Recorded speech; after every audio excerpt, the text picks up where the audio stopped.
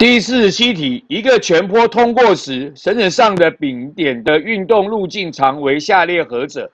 一个全波通过，介质就会震动一次，就会上下一次，会从坡峰到坡谷，又会再回到了坡峰。所以我们的震动一次，那么就会下去又再回来。那么对丙而言呢？对丙而言就是应该上去、下去、下去又再回来，所以就知道。单趟是20公分，两趟就是20乘以2， 40公分，所以它的路径长应该是40公分。